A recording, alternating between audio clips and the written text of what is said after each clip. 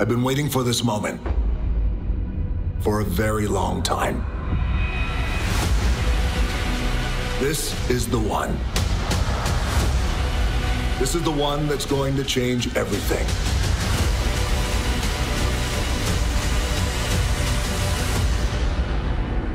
This is Black Adam.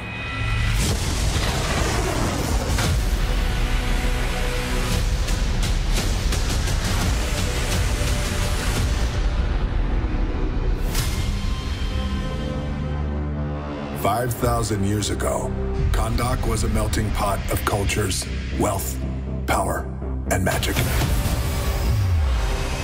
Yet most of us had nothing, except for the chains around our necks. Kahndaq needed a hero. Instead, they got me. I did what needed to be done, and they imprisoned me for it.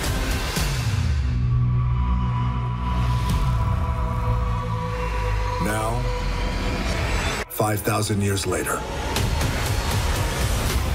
I'm free. And I give you my word. No one will ever stop me again. I have a knack for destroying bullies. But there are some who think I need help. Hawkman. Dr. Fate. And their new recruits. Cyclone. And Atom Smasher. They call themselves the Justice Society. An organization that believes in fighting for truth and justice. Well, I'm going to teach them that the only beliefs I fight for are mine. Welcome to Truth, Justice, and the Black Adam Way. So, as you guys can see, we are cooking up something pretty badass and certainly a lot of fun that we are all excited about to deliver to you guys. And I can't wait to show you more. You know, I always thought that it might be cool to hang out with Superman. That would be cool, right? I mean, we're kind of similar in terms of our powers, our strengths, our speeds. Because look, at the end of the day, you never know. Black Adam and Superman could become friends. Or they won't. Who knows? Maybe we'll see. But before I go, I want you guys to help me out with something. It's something that's pretty important. I need you guys to help me get a message out to some of the other ones. Some of the other DC superheroes. Let's let Flash, Shazam, Aquaman, Wonder Woman, Batman, and Superman. Let's let them know something. Things will never be the same because the hierarchy of power in the DC universe is about to change. Welcome back, everyone. It's Charlie. Do you smell what The Rock is cooking? This is going to be my Black Adam trailer video. I was surprised about how much he showed off at DC Fandome. There's a bunch of Easter eggs, obviously hyping up a big crossover with the Justice League and Superman. So if you're new to the channel, be sure to subscribe to get all the videos. There's a couple other big DC movie trailers that they dropped, and they also talked about Shazam 2, so I will explain what's going on with that, because that's tangentially tied to the Black Adam movie, even though he and Black Adam aren't going to cross over till like Shazam 3 or Black Adam 2. But we're doing a new Amazon giveaway. All you have to do to enter is be a subscriber and let me know what you're most hyped up to see in the Black Adam movie. So we'll just start at the beginning of this, talk about the footage, then talk about the big crossovers that he was talking about during that panel. So the footage just starts with the introduction and his voiceover talking about how he's waited for this moment for a long time. That's actually him speaking as Dwayne Johnson, The Rock. It's literally been over 10 years at this point since he started trying to get a Black Adam movie going at DC and Warner Brothers. But as the footage kind of goes down through this tomb here, this is just meant to be the tomb that he's been imprisoned in for thousands of years before escaping in present day during the movie. They revealed the official logo of the movie. Obviously, it's meant to be a twist on the Shazam movie logo because their powers come from the same place. They also did a Shazam 2 panel separately and revealed a bunch of details about that movie. Shazam 2 is actually going to be called Shazam! Fury of the Gods. I'll talk about that a little bit more at the end of this video after I talk about all the Black Adam movie stuff.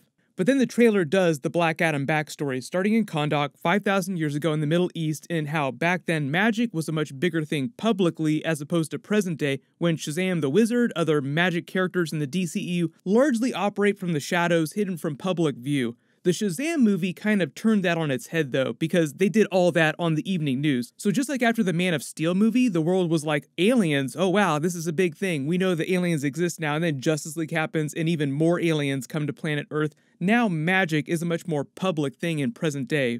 The version of Black Adam's history that they're going with in the trailer here is the slave backstory, just to make him feel a little more sympathetic, more of an underdog, because he's going to be an anti-hero during the movie. Most of the other trailer footage and his voiceover kind of implies that.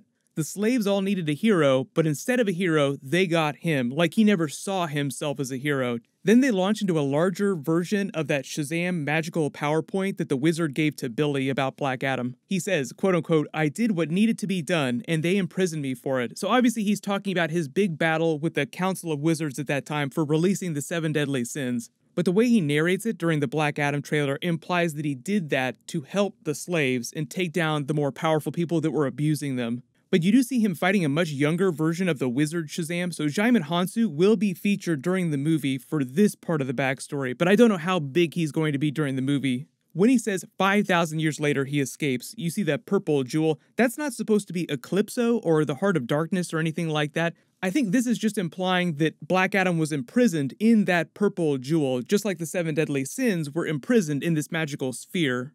But he says he breaks free in present day, and you see Kahndaq laying in ruins around him. It's been 5,000 years, so that's not a huge surprise. But then here he says that no one will ever stop him again, and it seems like he's busted in on some warlord's throne room, killed him, and seized control of the region again. So this is obviously just teasing that part of the story of the Black Adam movie will be him taking control of Kahndaq again, or trying to rebuild Kahndaq in this part of the region. Then you see them launch into this big Justice Society part of the trailer, where it seems like Hawkman and Dr. Fate are teaming up with him in the Middle East and present day to take down some warlord's military force. The reason why these characters are relatively important in the DCEU to Black Adam is because they're also ancient, extremely long-lived.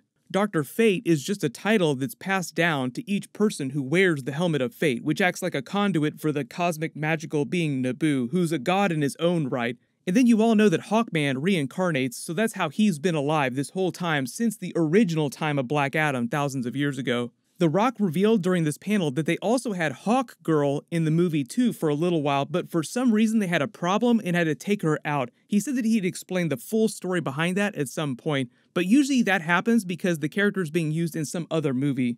Then he introduces the new characters for the Justice Society. He calls them their new recruits. Atom Smasher, played by Noah Centineo, who you remember from a bunch of Netflix stuff recently in Cyclone. They didn't really say much about her during the movie other than seeing that she got a big costume upgrade, but Noah Centineo joined the panel to explain what's going on with his version of Atom Smasher during the movie. He said that he's a brand new superhero, hot off the presses, and he's not really big on the superhero life. So part of his arc in the movie is all about finding out what it means to be a hero, and then deciding to fully embrace life on the Justice Society. Then The Rock makes a bunch more references to Superman movies, Truth, Justice, in the Black Adam way. But just in general, based on a lot of this footage, it seems like a lot of the story is going to take place in this Middle Eastern region in the world in present day, outside of the flashbacks to explain his backstory from thousands of years ago. But then he actually goes on talking about which other modern Justice League characters he wanted to cross over with. He talks about Wonder Woman, just because they have a lot in common. They both come from the world of gods and magic. But then he really talks a lot about fighting Superman. The whole joke about how he feels like we'd really get along, or maybe we won't, wink wink. I think the reason why he's doing that is because he's just trying to hype up this new contract that Henry Cavill is supposedly signing to cameo in a bunch of upcoming DC movies. So punch that fight card, Black Adam vs. Superman coming 2022.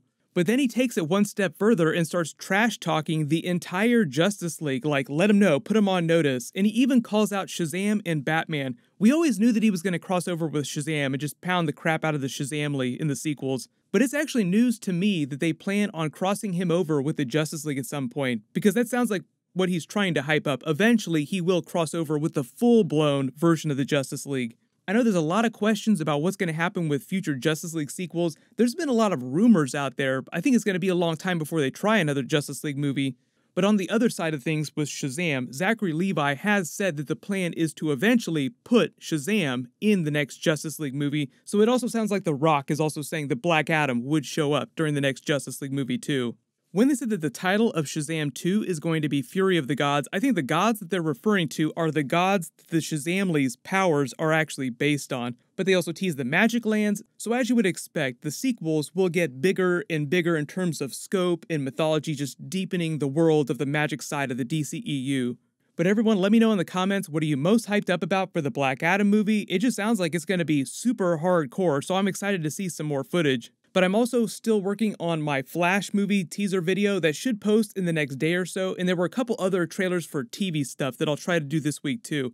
And if you're a big fan of super hardcore superhero series, The Boys Season 2 is premiering next week. I'll be doing videos for all the episodes. It is super hardcore. You guys have no idea if you haven't been watching that series already. Congratulations to the giveaway winner for my DC Fandome merch giveaway, RNG Wexton. Please email me on the About page of my channel so I can get your contact details. Everyone, click here to watch the Batman trailer a billion more times, and click here for the Suicide Squad movie trailer. Thank you so much for watching. Everyone stay safe. I'll see you guys tonight.